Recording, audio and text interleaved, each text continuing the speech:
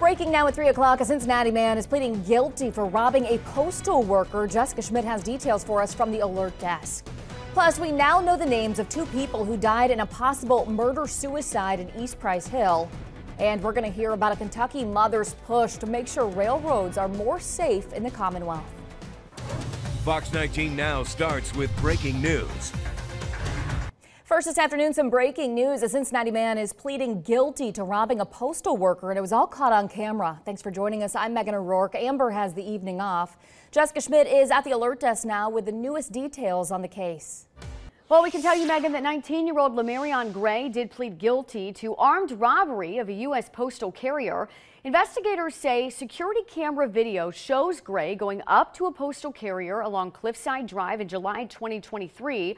They say he pointed a gun at her, you're seeing it happen right here, and demanded that she give him her mail truck keys and her arrow key.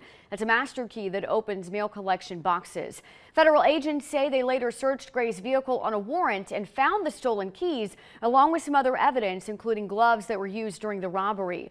We're told Gray is one of at least a dozen people facing federal charges in postal robberies since 2022. He is now facing between 6 to 8 years in prison. At the alert desk, Jessica Schmidt, Fox 19 Now.